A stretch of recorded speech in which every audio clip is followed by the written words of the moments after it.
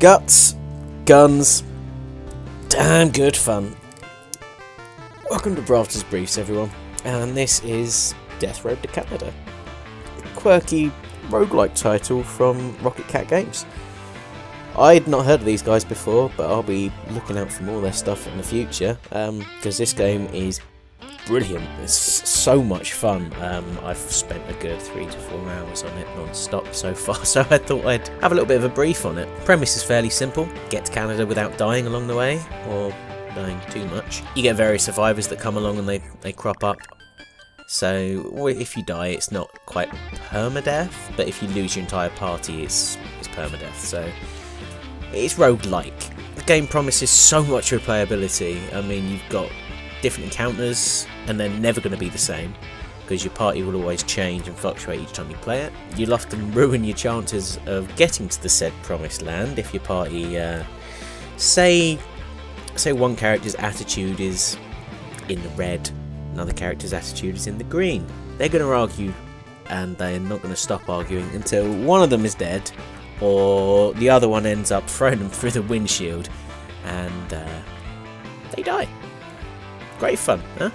Up to 500 zombies can be on the screen at any one point to hunt you down. It's insane, because there doesn't seem to be any real frame rate drop or anything like that. It runs on quite minimal systems, so you can get away with quite a lot here just due to the art style and the graphics. It's very well polished. You can choose to flee or fight. You can be quite tactical about it. You don't have to, say, run into it all guns blazing. It's just so much fun. You've also got a character creator, which is, again, pretty damn fun. Puts you in the action, your friends, your family, even your boss. Only to have them meet in glorious fashion as they explode when they cease to be. It's just... I can't praise this enough. I mean, there's special and rare events, which I've only found a few of. I think I bumped into the Witch, which is a fairly new addition to the game, because they're constantly updating it. I mean, it's not even in full release yet, and they're updating it so much and giving so much to their small community at the moment. Got over-the-top weapons like flamethrowers, chainsaws, other strange characters with stranger abilities, like dogs that can wield shotguns, or a strong man who can lift his own car and just casually walk off the map with it if it's surrounded by zombies. Just like pick it up.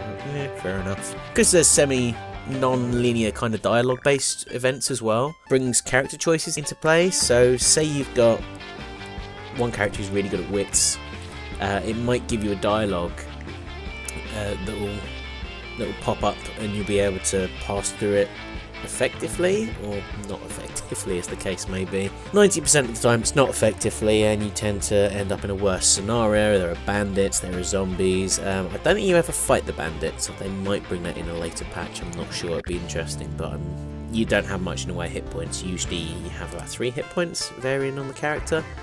There's a particular perk where your character will be immensely strong but will only have 1 hit point, and that is hard. Really nails hard.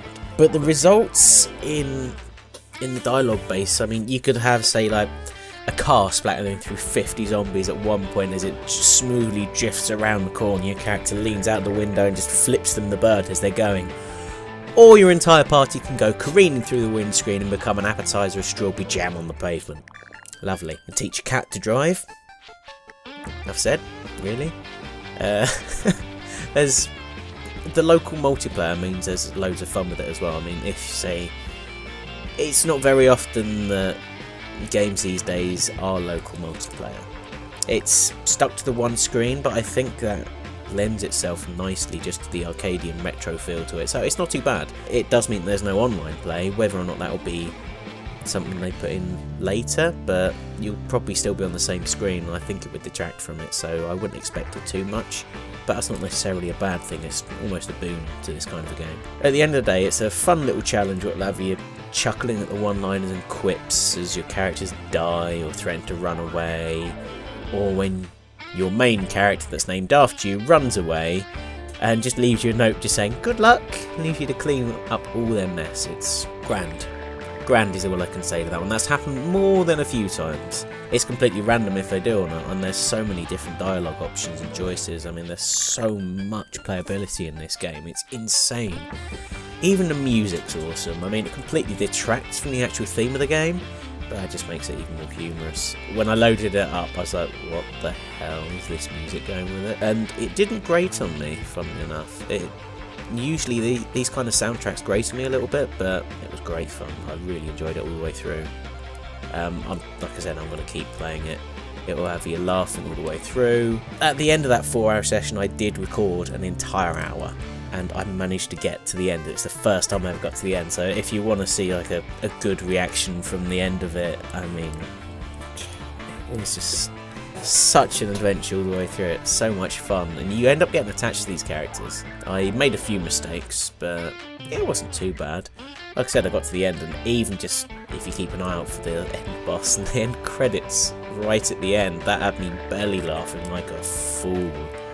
I didn't know how to end it, so I just ended it on the credits. It was that good. The game speaks for itself, and I'll just continue to play it as it's updated. As soon as it's out in full, I can imagine they're going to keep updating it as well. So, decent game for only a tenner. Not too bad. Anyway, I've been Bravster. This has been another Bravsters Briefs. It's been Death Road to Canada. Grab a hold of it if you enjoy the kind of pixel arty, I suppose, retro games. I suppose. Pixel arty, what am I on about? So my brain's a bit of a mess. Probably had a zombie chewing on it. Anyway, take care. See you soon.